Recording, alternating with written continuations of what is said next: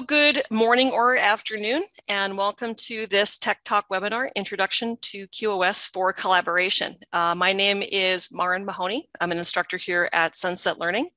And the overall purpose of this particular Tech Talk is to get you familiar with the terms surrounding QoS and the basic concepts. We're going to be specifically talking about the mechanisms that routers and switches use to do QoS itself. But I'm going to talk a little bit about, what is QoS and the fact that QoS is really an umbrella term. So there we go. So actually, let me just go ahead and start talking about that.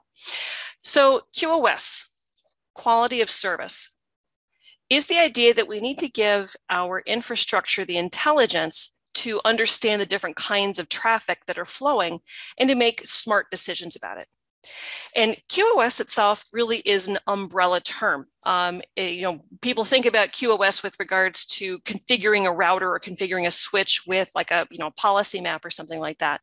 But if you think about, especially in collaboration, things like just call admission control in Call Manager, that is a QoS concept. So there's not just one thing that is QoS. There's a lot of things that are QoS. My goal for you for this session is to understand basically these terms and these concepts. What is classification and marking and why do we care? What is queuing and why do we care?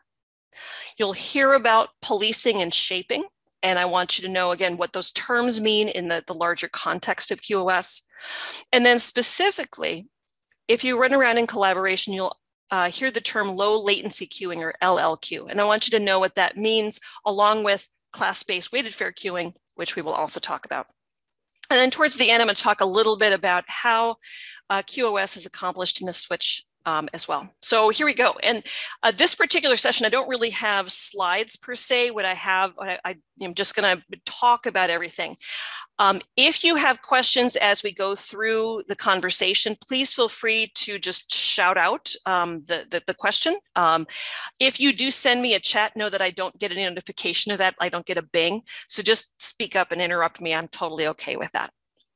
All right, so let's start by talking about how a router will process traffic.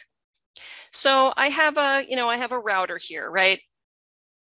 And that router is going to have some kind of an egress interface, whether that is an Ethernet interface with a gig link, or whether that's any kind of interface that's going to ingress and egress traffic. Now, the actual port, the actual physical port on a router has a queue in it. It has a buffer, which is effectively a queue. And what we're talking about here is, remember that there's going to be a wire. I mean, this sounds kind of simplistic, but there's a wire hanging off of this port, and the router needs to be able to put the ones and zeros, put the traffic onto the wire. So what the hardware buffer does, this is a hardware buffer, hardware queue, is it is the holding place for the next bits that are going to be fed onto the wire. Now, depending on the speed of this port, is it a 40 gig port, a 10 gig port, a 100 meg port in the cases of Ethernet, that tells you how many bits can get put onto that wire at any given interval. So, piece of traffic comes into your router. Your router looks through the routing table or whatever else, selects an egress interface, and let's say it's this egress interface. If there's room in the hardware queue, the hardware buffer, the router will just put that traffic into the hardware queue and it will go next. And that is, the default behavior. So traffic, though, is bursty. So if I am offering traffic to this egress interface slowly, then this hardware queue is never going to get full. I'll always be able to have room, and it just first in, first out. It'll just feed it out, feed it out. But traffic is bursty. So I get a bunch of traffic that all has to go out this egress interface. And now this hardware queue gets full. Now what? When we talk about queuing in the context of quality of service, what we're talking about is, what does the router do now? When we talk about queues, that's what we're talking about. Now, in a default environment, what will happen is that the router will line up that traffic. Part one, traffic piece number one, past traffic piece number two, traffic piece number three. And one by one, as traffic leaves this interface and there's room in the hardware buffer, the router will feed the first piece of traffic in, and then the second piece of traffic, and the third piece of traffic. There is a software queue that the router holds onto. It can hold a certain amount of traffic. And on a first in, first out basis, the router will just feed the stuff out. And that is a QoS style. And when we talk about a quality of service, first in, first out, or best effort is the way of it. Now, there's two problems with that. Problem number one is, from a QoS perspective, we may want to see to it that, let's say this piece number three here, we want to see that this piece number three goes first. It needs to have less delay. Voice traffic is a good example of that. So what I need to do is get my router to pay attention to the different kinds of traffic and choose, of the traffic that's waiting, which piece of traffic should go next. It should be noted that no matter what I do in the router, from a quality of service configuration perspective, if this hardware queue never gets full, none of these mechanisms do anything really. You're just, the next piece of traffic that's offered to the interface goes into the hardware queue because there's room and goes out, no delay. They call that wire speed. It is only when this hardware queue gets full that we start talking about these things. So problem number one is, of the traffic that's waiting, can I get the router to pay attention to the different kinds of traffic and choose which one goes next? And problem number two is, how big can that software buffer be? Can I make it small? Can I make it large? And importantly, what happens if the software buffer gets full? Then what? The short answer for that, by the way, if the hardware buffer is full and the software queuing becomes full, there's no more room in it, the next piece of traffic that's offered to that interface gets dropped and it goes into the bit bucket and will have to be retransmitted in the case of TCP traffic. And sometimes, especially with important traffic, we want to avoid that. And I think, in collaboration environments, your RTP traffic is a perfect example of that. We don't want RTP traffic to get dropped, and we don't want it to get delayed. So if your RTP traffic is, this piece of traffic number three, we want to A, make sure it goes into the hardware buffer next, and B, if the next piece of traffic that gets offered to this queue is RTP traffic, we don't want it to get dropped. So how do we go about accomplishing this? This is the underlying idea of QoS. So far, so good. Any questions so far? Thumbs, nods, oh yays? So far, so good. Thank you. So far, so good. Thank you. Okay. All right. So then, what are we talking about here? The next kind of thing we want to talk about is classification and marking.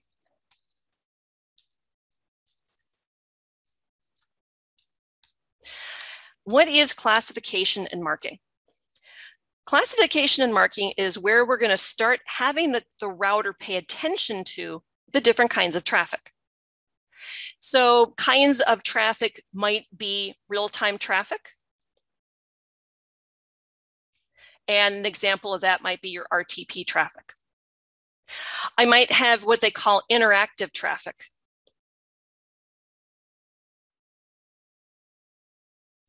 And an example of that might be video, right? People are fairly tolerant of bad video. If a video doesn't look quite as good, but as long as it sounds okay, we're fine, if we're in a video call. And that's very, very true. But we still want it to be, sent before other things. Another example of interactive traffic might be if I am interacting with a piece of software across the network and I want real-time response or high, response times, good response times for that traffic. And then there's transactional traffic.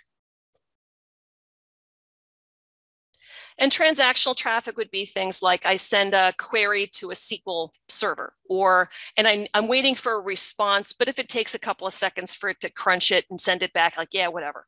Or I want to, transfer a file or send an email. I am interacting with the network and I'm interacting maybe with applications, but I'm not like, it's not time sensitive on a response. I'm not waiting, like literally waiting and watching for this response to come back necessarily. And then there is other kinds of just best effort traffic. And then final category might be scavenger. And an example of scavenger traffic might be things like, your employees are surfing Amazon.com on their lunch hour. Do I want that traffic to go through? Oh, yeah. I want my employees to be able to do the things that they want to do, especially on their own free time, even though it's working with my network.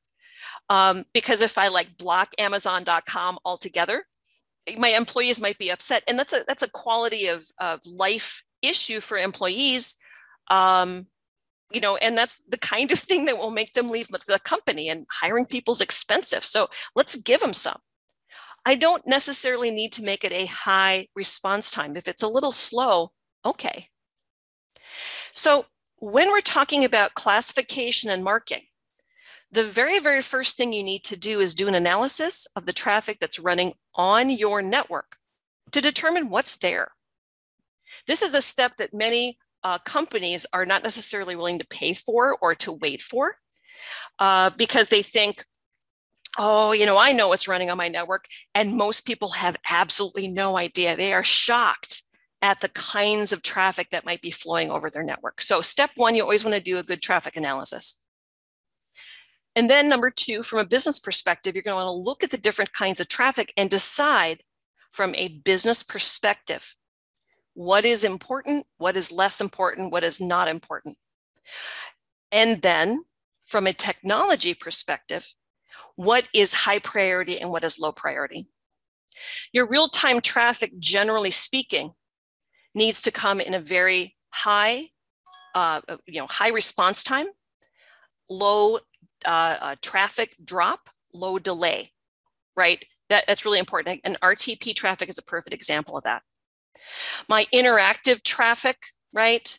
I want to make sure it goes through, but I don't want so much video on my network that it starts taking up all the bandwidth. So how do I see to it that I have high response times for my video, but only up to a certain point? And if the router has to make a choice between a piece of voice traffic and a piece of video traffic, how do I get it to pick one versus the other? What we want to do is classify the traffic, business purposes, technology purposes, and determine for different kinds of traffic what the overall priority is. And then you're going to mark that traffic. And by that, I mean this. If you have a Cisco IP phone, and that is connected to a switch, and let's say that switch is connected to a router, and then I've got my, the rest of my network there.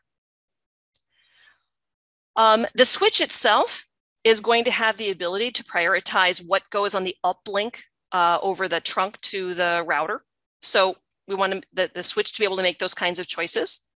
And then we want to make sure that the router is able to distinguish between different kinds of traffic so that we can send it into the network and the network can handle it.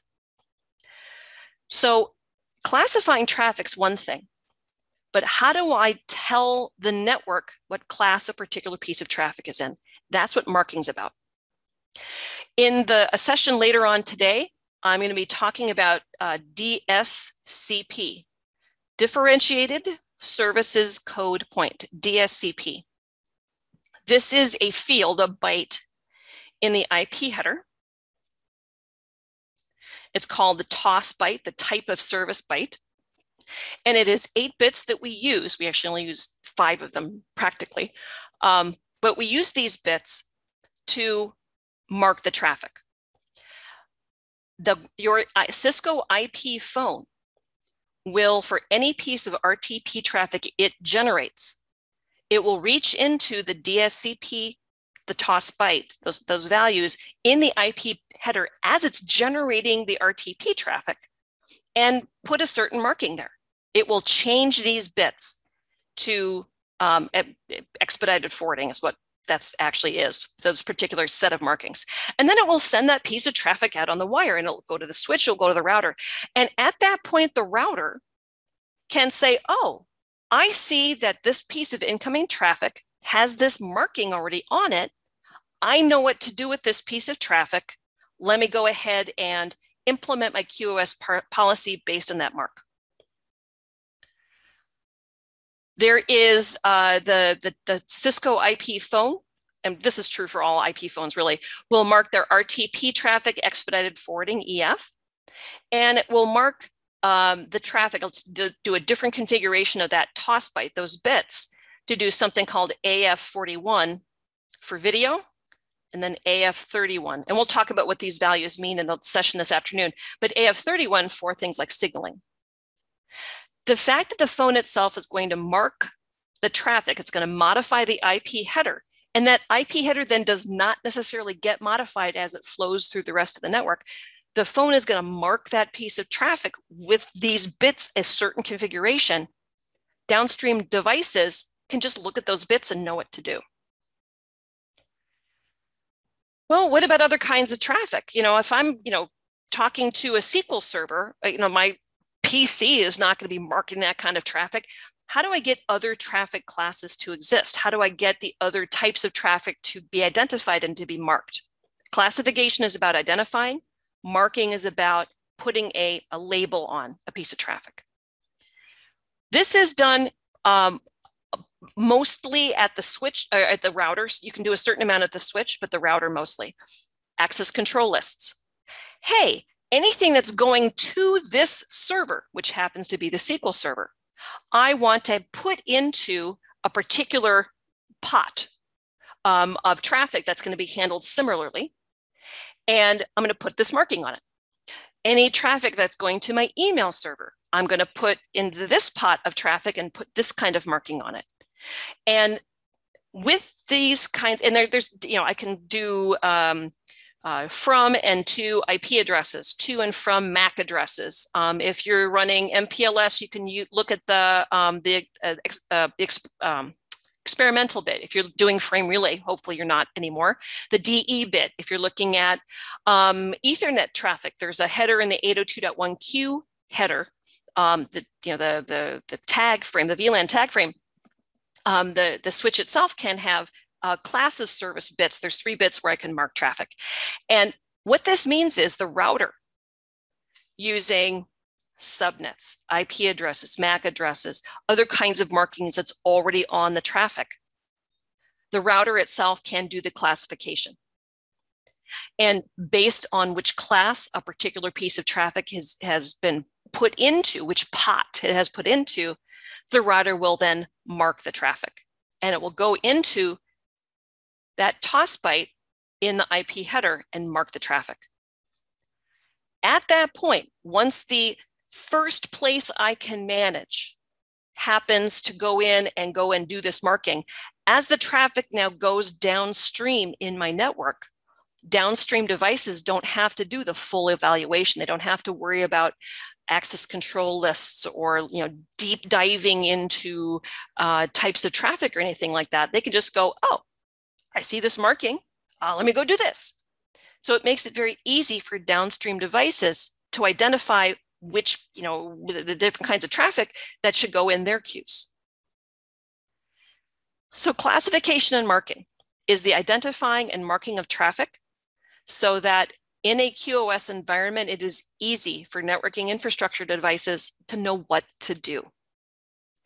Generally speaking, you're going to want to do classification and marking as close to the source of traffic as possible, which is why your phones do their own marking. At layer 3, they do DSCP.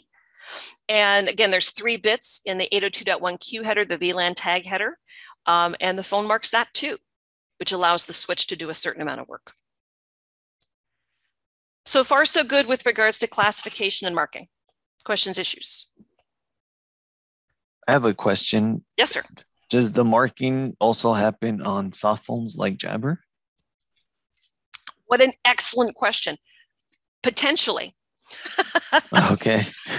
So I will say that the interaction between your Jabber client and the IP stack in your PC, as the piece of software hands information off, it can tell the IP stack to mark the IP header a certain way. So yes, the traffic itself coming out of a Jabber client at layer 3 will have the DSCP values.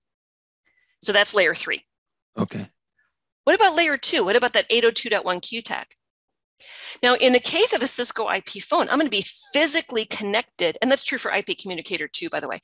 I'm going to be physically connected to the switch. So I'm going to have to create the Ethernet header, including a VLAN tag to send to the switch. So the phone itself can mark that layer 2 too. But what about a PC daisy chained off of that phone? Can a PC reach into the layer 2 header, the Ethernet header, and mark those 3 bits, the class of service bits? Maybe. NICs, network control card, the NICs, the network cards in a PC, modern ones, are VLAN aware. And if you have a modern NIC, it is very possible that, based again on how the networking stack is configured in your PC, that the NIC itself will mark at layer 2 those the class of service bits. That's less common, and because that gets stripped off, basically, well, no, it doesn't really get stripped off by the switch, but it'll get stripped off by the router. So the router would have to be told to go pay attention to that, but it can. So the PC may be able to also mark it at layer 2. The phone certainly will mark its own traffic at layer 2. The switch can be told to pay attention to those layer 2 markings. For instance, what goes on the uplink first. The router certainly will be able to use those layer 2 markings to do its business. Does that answer the question you're asking, Javier? Yes. Awesome. Thank you. Okay. All right. So we have talked about why we do QoS, and we have talked about classification and marking, which is really the first step. Until you identify traffic, you can't do any kind of differentiation of treatment. And the reason we mark is so that not every single hop in my network has to do the classification, because it takes time. It takes time and juice on your routers to do this. So we want to classify and then mark traffic as close to the source as possible. Well, okay then. Now that we know that we can classify and mark traffic, so we're going to have different classes of traffic. Now let's talk about that hardware queue again, and then what gets fed into that hardware queue. So getting back to my router again.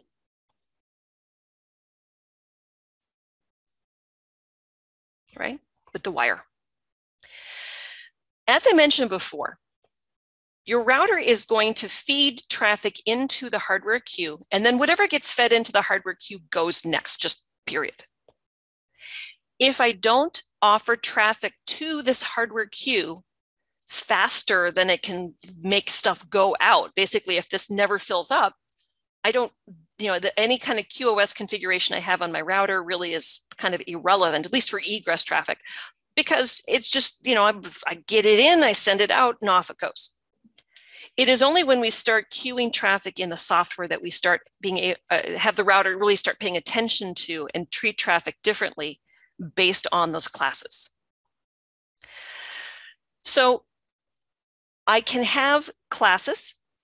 Let's say, again, I've got real-time traffic like RTP.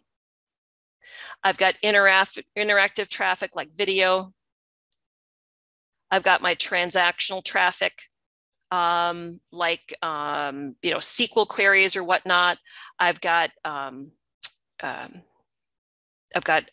file transfer, whatever, and then I've got scavenger. Okay, so the router has received the traffic. It's gone in and determined which category, which class a particular piece of traffic belongs into, and it's gone in and done the marking part. traffic is being offered to this egress interface faster than the stuff can leave, so I am queuing. What I want to do in QoS is determine, of these different classes of traffic, which one, because there might be, pieces of traffic in each one, which one gets serviced first? Out of which one of these categories of traffic do I want to take the next piece of traffic to get fed into this egress interface? When we talk about queuing, this is what we're talking about. So what kind of queuing is called priority queuing?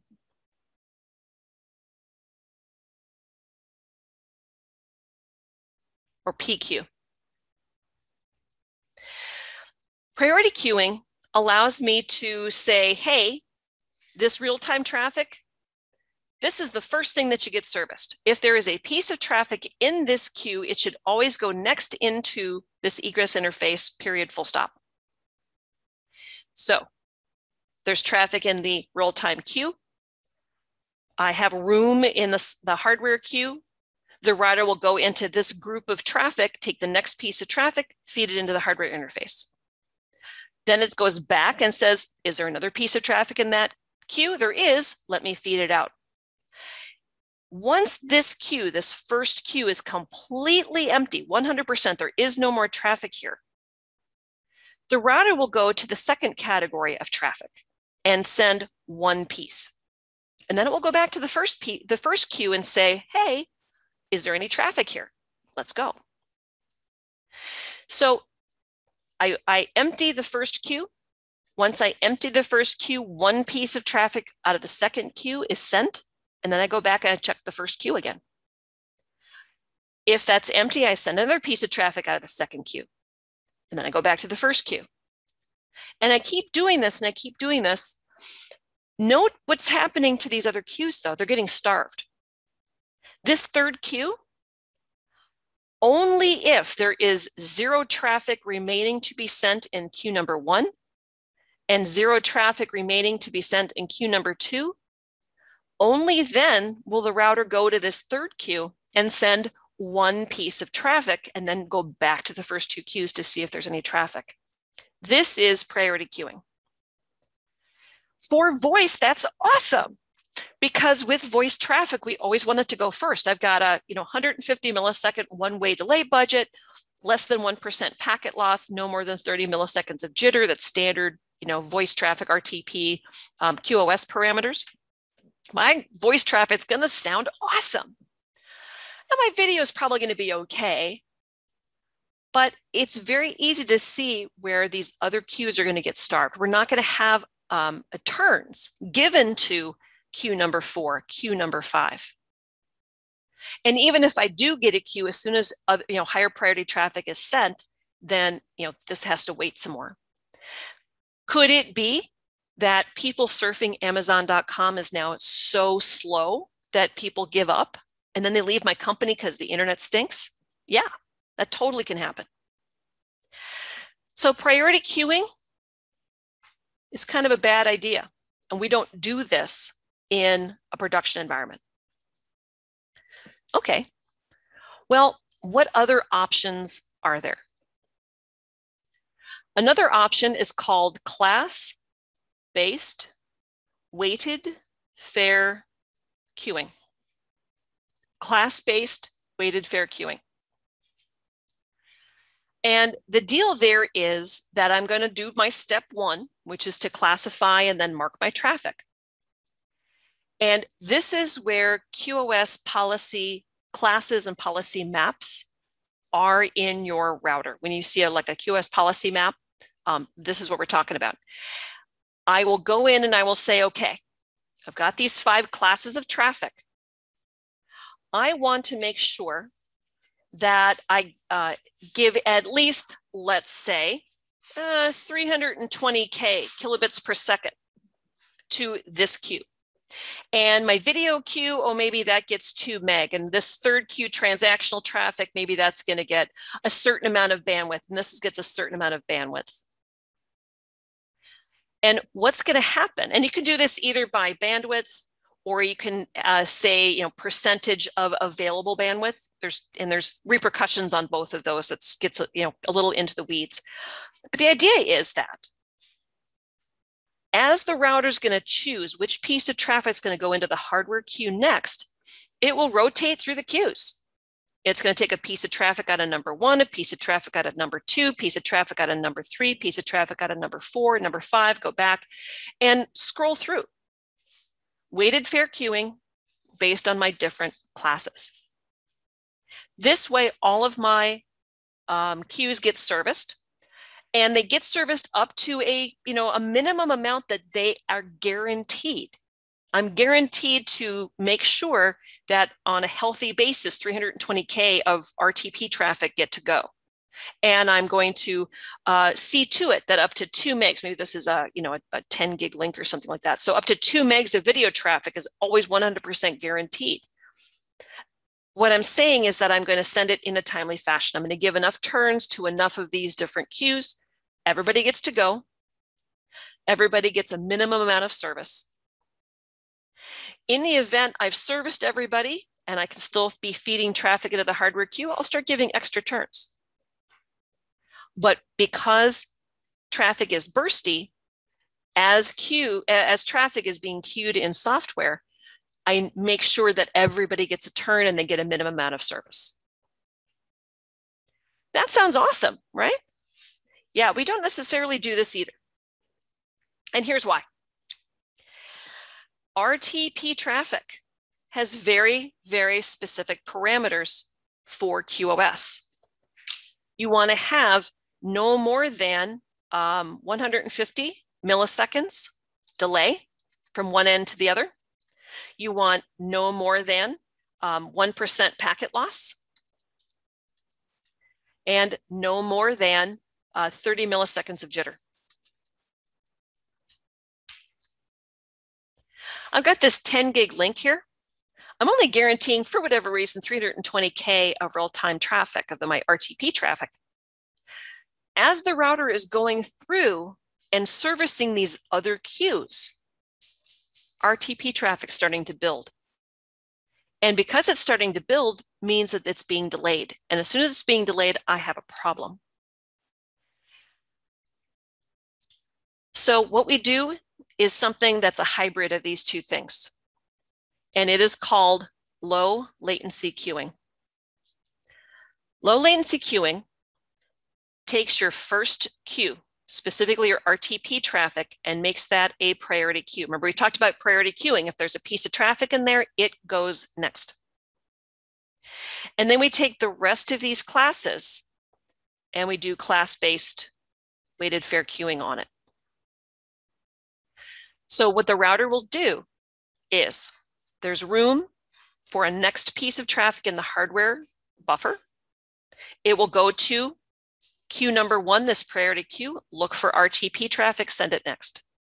It will go back to the RTP queue, look for another piece of traffic, send it next. And it will continue to do that. It is a priority queue. This queue will get emptied. And then we will start giving turns to the other queues, but only up to a certain amount of bandwidth. Because again, we don't want so much voice traffic to be offered so that I don't get the other services, other queues serviced. So because this first queue is a priority queue, it will always get emptied. My RTP traffic will be handled in a speedy, no packet loss, no jitter kind of way, up to a certain amount of bandwidth, and everybody else gets serviced on a class basis, with class-based weighted fair queuing. So everybody gets turns. When you're talking about call admission control in Cisco Unified Communications Manager, and we say that, for instance, if I'm going from region or location A to location B, the link on it has a certain amount of bandwidth available. What we're talking about is a certain amount of bandwidth available for voice. In locations-based call admission control and call manager, when we identify our links and we put a certain amount of bandwidth on that link as available bandwidth, it's this number that we're going to put in there. Why? because that's the amount that's guaranteed to go in a timely manner. And we don't want to overload that. As soon as I have more than 320 kilobits per second of voice offered to this router, to this egress interface, it's going to get queued. I have in my certain time hacks sent out as much traffic as that queue number one is supposed to get, even though it's a priority queue. Then, if there's any additional traffic, it's going to have to wait until the router says to itself, until I service these other queues, and then I'll go back and start giving it turns again, which means it's going to get delayed. And that gets us back to our original problem of too much traffic in a queue. Mar, another quick question. Are you Yes, sir. using 320 as an example, or is that actually the standard for low latency weighted class-based fair queuing? It is. It's just an example. Okay. If this is a 10 gig link versus a 100 meg link versus a 40 gig link or 100 gig link versus, I don't know, a T1, what this number is going to be different. Completely configurable. Okay. Thank you. Right. 100%. 100%. Okay. I think I have an example of a policy map. Let me see if I can bring it up and I'll show you sort of an example of what that looks like. I'll make sure I do that. I should have pulled that up already. I didn't think about it until just now. But this is also why you can either do this on a bandwidth basis or you can do this on a percent basis. And I should say commonly, your priority queue for your voice is going to have a bandwidth statement. I'm going to guarantee this much bandwidth for RTP traffic, period. And then the remaining traffic will have a percentage. You have up to a certain percentage guaranteed of the remaining bandwidth of the link. And again, if I've serviced all the queues, I'll go give extra turns to the queues that have the most traffic remaining. That's the weighted fair queue part of class-based weighted fair queuing. Does that help? That explain where we're going with that? Yes, thank you. Okay. So we've talked about the hardware queue, we've talked about software queuing, we've talked about the QoS part, classification and marking, putting into queue, types of queues. Cool. Okay. So while I'm thinking about it, give me just a second, and what I'm going to do is I should have, come on, there we go. I think I have an example. Give me a second for, where would I find that? I know, because I just saw it yesterday, like an example of a policy map for QoS. Tell you what, let me do a search.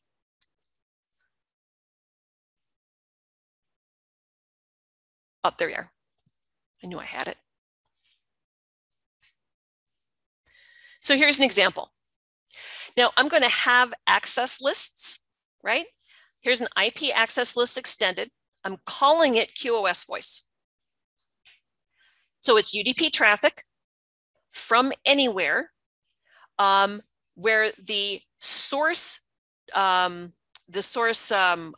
numbers are in this range to anywhere.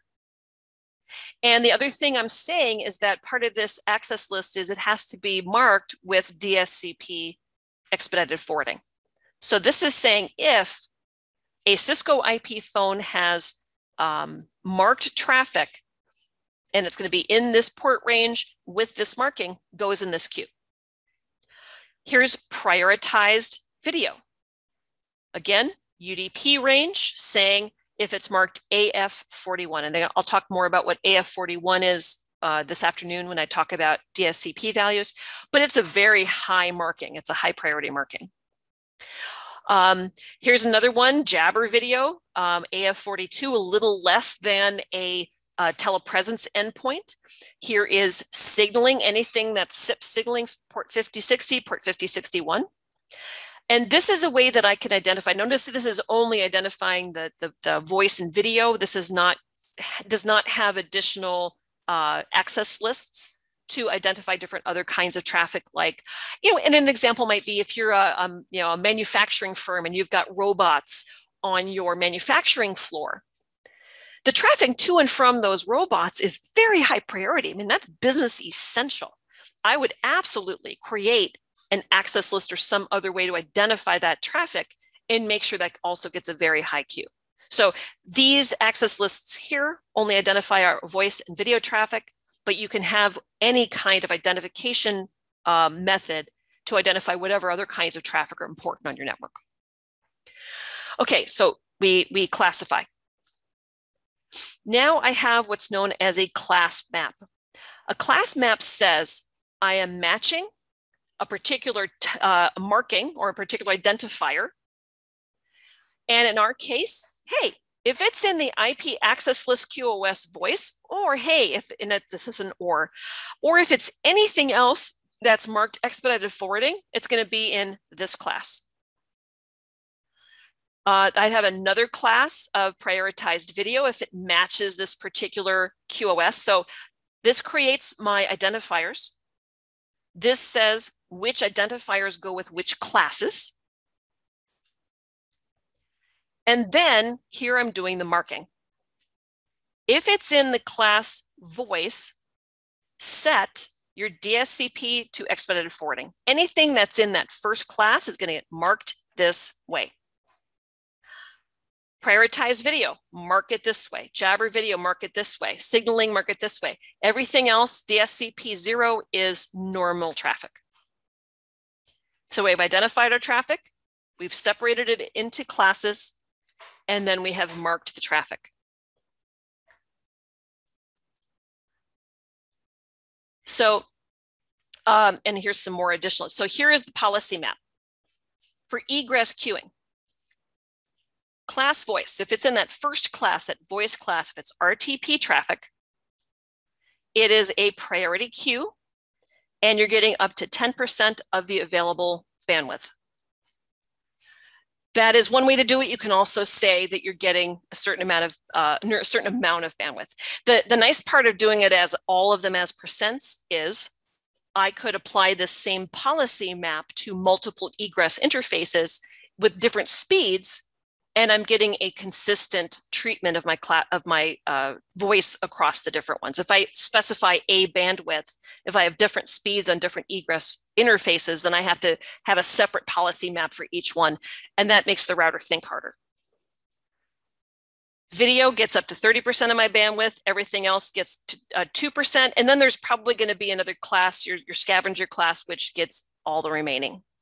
So this is guaranteeing this traffic. And this is just a quick example. The QoS policy maps you're going to have in your own environment are going to be more sophisticated than this, but this is just a quick example. Did this help with regards to the different components of QoS and in how we look at things? Any questions about any of this? Go ahead. No questions, but No questions. Okay. It does help. Good. Okay. Awesome. All right. So then, oops, because I'm not done yet here. Here we are. Oops. One too many. Okay. So then, what else did I want to say? So we talked about that,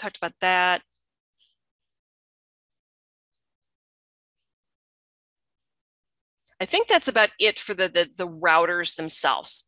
Any other questions about how the routers treat traffic? Everybody good with this so far?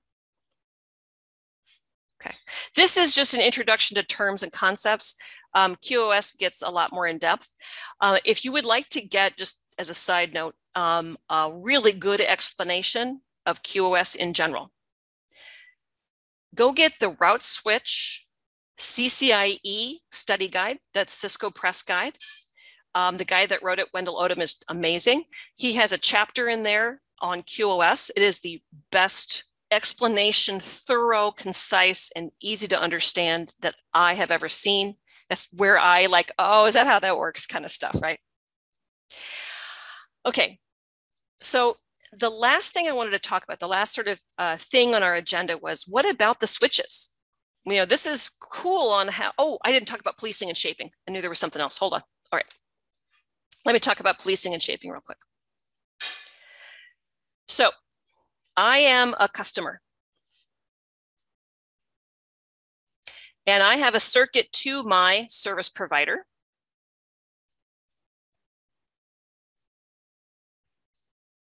And I have purchased, let's say, a 5 meg link, right? I've a 5, gosh, that's even old. Let's make it a 50 meg link.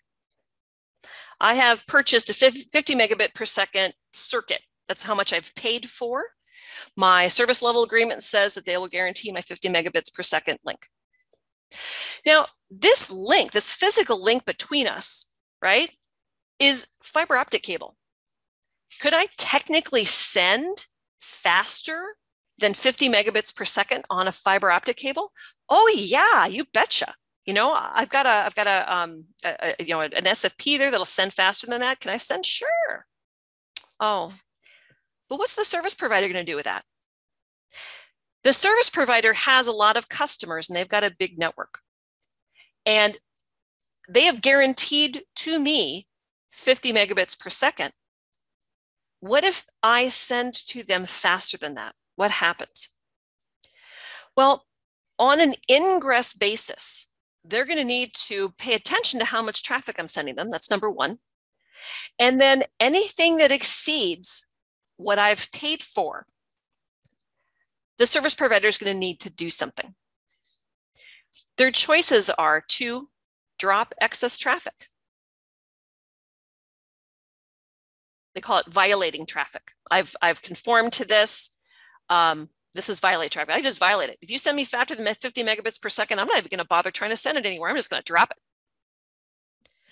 Or they could say, well, you know, I've guaranteed from a high marking QoS perspective 50 megabits per second, but I'm going to allow you to burst up to a certain amount, but I'm going to remark that lower.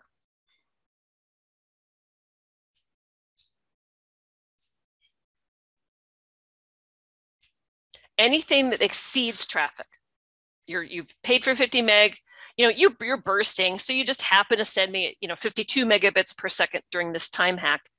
I'll go, yeah, okay. Service provider says, I'll go ahead and accept that traffic, but I'm going to remark it at a lower QoS priority level. I won't guarantee that traffic for you. This is policing. Generally speaking, policing is done on ingress interfaces generally. And what we're doing is we're saying, we're being the traffic cop. You've paid for 50 meg. I don't, if you send me faster than that, you haven't paid for it. That's policing. Okay. Well, then me over here, this behooves me to not send faster than 50 megabits per second. So, let's say I've got, 50 megabits per second is here. The traffic being offered to this interface is going to be, bursty. I don't want to send faster than the circuit is going to accept. So I can delay that traffic. I can queue that traffic and smooth it out. That's shaping. Shaping is done on egress interfaces. And it's the idea that even though I technically could send faster, I am not going to. I am going to hold traffic and feed it out when I have the opportunity to do so. Which absolutely, yes, is going to mean that there's going to be a certain amount of delay in some of this traffic until I can feed it out. And this is where we get into things like our low latency queuing. It's one thing for the router to hold on to the traffic. It's another thing for it to choose what goes next. But that's where policing and shaping come in. Policing and shaping allow me to not overload a circuit. The service provider may be saying I'll only guarantee 50 meg and I'll only guarantee 2 meg of voice and video traffic. Okay, can I have sort of two shapes and feed out of those? Yeah. So those two terms, policing and shaping. QoS, once you are implementing it on your network, is an end-to-end kind of thing. To your point, do soft clients mark traffic? Yes, they do. Do my Cisco IP phones, hard phones mark traffic? Yes, they do. Can switches mark traffic? They actually can. Can they remark traffic? They absolutely do. Routers will identify and mark traffic, and then how that traffic is treated as it flows through my network is QoS. One last note about that before I talk about the switches is the following. I've been telling my students this for ages, and I want to say it to you because with this topic in particular, this is really important. Everybody who is in networking these days needs to go learn some programming. Go learn Python, go learn Perl, go learn JSON, API writing. Go learn some kind of programming. It's going to be essential. With QoS in particular, it used to be that it would take an experienced engineer, a week to identify, go look at all the different traffic and all the different devices and, evaluate, well, do I need to tweak it here or set it up there, blah, blah, blah, and go and make those changes, right? It was a substantial undertaking. Algorithms can do it in seconds. Who is doing the algorithms? Programmers. So go learn some programming, because things like QoS is now being handled in real time by monitoring software. And it is doing these things sort of on the fly and adjusting things on the fly. And it's going to be programmers that are going to be doing that. It's important to know what they're doing. This is definitely important stuff, but the implementation of it, if you're thinking, oh, cool, I want to be a QoS engineer, go learn some programming. Any quick questions on policing and shaping before I talk about switches? Everybody good? Actually, one quick, I don't know if it's a question or a statement. Sure. So is it true? So I have QoS all the way through my network, but I hit the service provider and they don't honor, or the MPLS doesn't honor QoS. Everything drops to best effort. Potentially, yes. Now, yeah, because there is no QoS on the internet unless you pay for it on some kind of a private network. Now that said, the internet is not going to remark.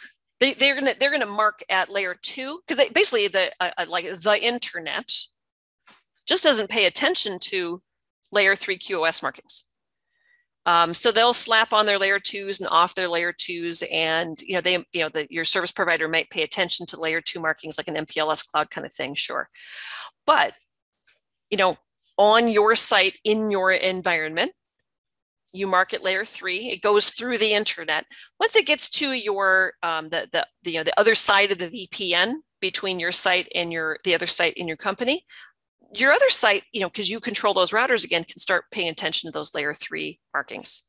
So yes, any network that you do not directly control does not have to pay attention to anything. Any network that you flow IP traffic through should not be altering the IP header itself, but they can choose to. Does that answer your question, or did I sort of skirt the issue? I'm not sure if I answered that directly. Well, I'm kind of old school at this. So for instance, the old switches, I could drop in auto QoS and so on and have a lot of this stuff done. But if the router that I'm trying to send the traffic through doesn't have any type of QoS values assigned to it, then I've lost my markings. Correct or not correct? That one's always kind of left me a little gray. So 2 answers. First answer is going to be there is no QoS on the internet unless you pay for it. And number 2, okay, I mean internally. I haven't internally. If you have a router that is not configured for QoS inside your network, it should not be going in and altering the markings. It won't pay attention to them. It'll just do best effort, first in, first out. It actually does weighted fair queuing natively, but it's not going to pay attention, but neither should it change, again, unless you program it to. Okay. The markings. So the markings will be preserved, at least the layer 3 markings will be preserved through that router to whatever the next hop is. Okay. Right? Because routers, generally speaking, don't alter the IP header. They pay attention to the IP header, but they don't alter it unless you tell it to. Okay. Yeah, I was always told they would just wipe them out. So that's why I was kind of curious. Thank you. Switches will. And actually that brings up, drop my pen. That brings up the thing. Switches will, though. Layer 2 markings. So let's talk about switches a little bit. So I have a Cisco IP phone, and I have that connected to a switch. And let's say at another port, I've got a PC. And let's say that I've got at another port, I've got a phone, and then daisy chained to the phone is a PC. And then let's say I've got a Cisco IP phone with a PC on it, and that PC has a Jabber client. So I've got these 4 ports on the switch. Now let's take the case of just the Cisco IP phone itself. Now we already said that at layer 3, your Cisco IP phone will mark the DSCP values in the IP header, and we send that traffic so that downstream layer 3 devices can pay attention. At layer 2, in the 802.1q header, there's the TOS bits. There's 3 bits, or COS bits. There's 3 bits there. And the phone can mark it. There's 7 different values. And a certain combination of those 3 bits mean it's high priority traffic for the switch. So the phone's going to mark it at layer 2, send it over to the switch. And the first thing the switch is going to do is wipe that out and remark it at 0 normal traffic. That is because the switch will do that with all traffic. All traffic coming in from all of these sources by default will get remarked at class of service 0 at the switch. It'll wipe out those layer 2 markings. Well, that's not awesome, because I do have an uplink to a router, and maybe I do need to prioritize with the traffic that goes up there. Or maybe this is a multi-layer switch, and based on what the switch knows, it can tell the router what to do. It can inform the routing process in the switch about what to do. So I don't necessarily want to wipe that out. This is a trust boundary.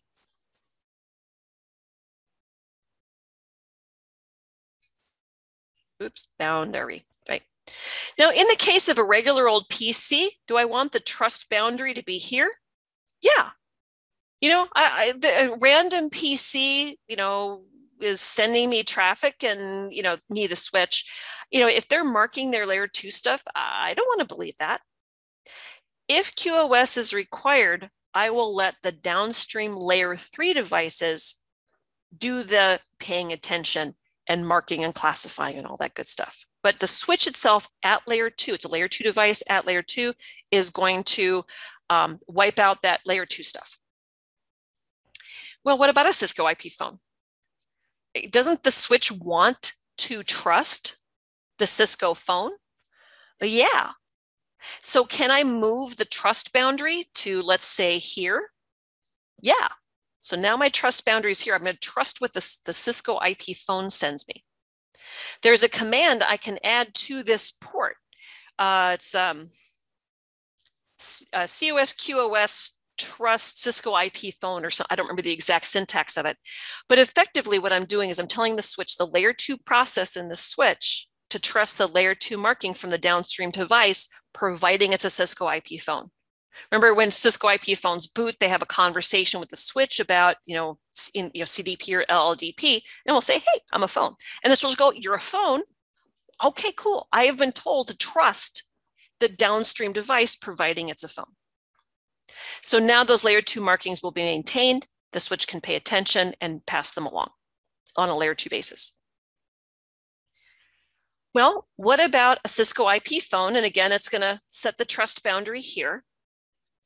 The Cisco IP phone itself has a 3-port switch in it, and it can do, just like this switch can do, it can do markings or remarkings as well for the layer 2 information. The port that's going to go into the switch itself is one of the 3 ports, and that, what it's sending out there is going to be trusted. The other port in the switch goes into the brain of the phone itself.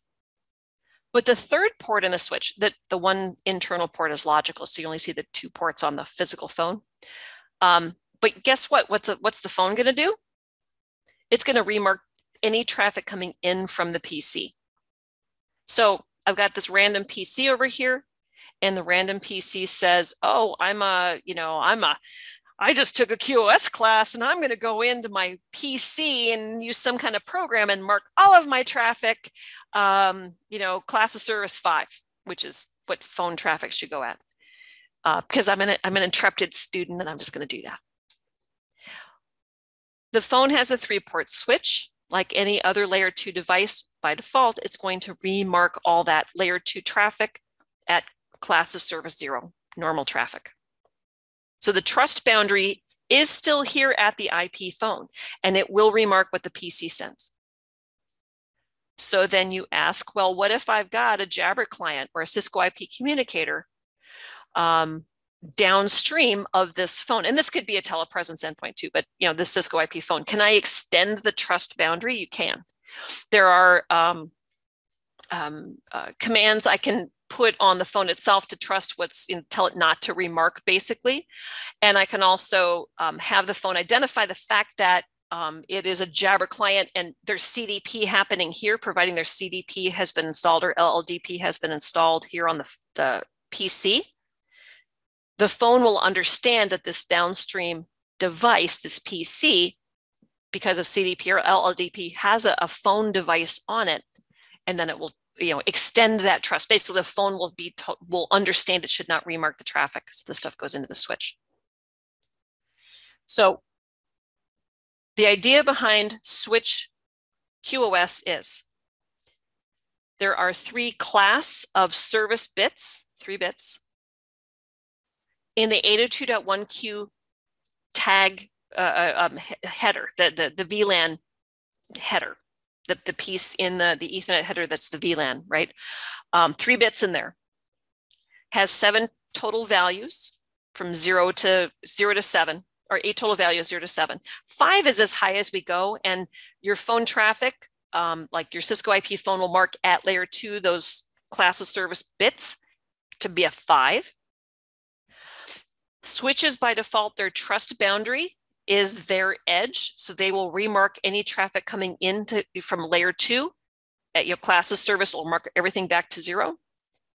Switches can have the trust boundary extended to Cisco IP phones, but the IP phone itself is a switch and therefore will remark traffic coming in from a PC unless it's told not to.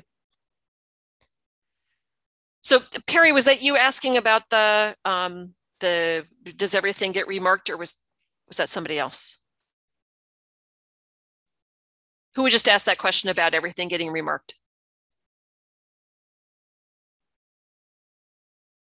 Did he leave? Okay. All right. Well, hopefully I answered that question. And that is what I have about for this conversation. Oh, go ahead. Sorry, I was here. I just. Oh, I thought so, but I wasn't sure. I'm like, okay. And thank you. Yes, it did answer. Perfect. Thank you. Perfect. Okay. So that's all I have. Any questions that I can answer about terms you've heard or concepts that aren't quite clear, or layer 2 versus layer 3? I haven't really gotten into any of the commands or anything because this is just a terms and concepts conversation, but is there anything else you guys would like to know or like to see? Thanks for coming, and I'll see you next time.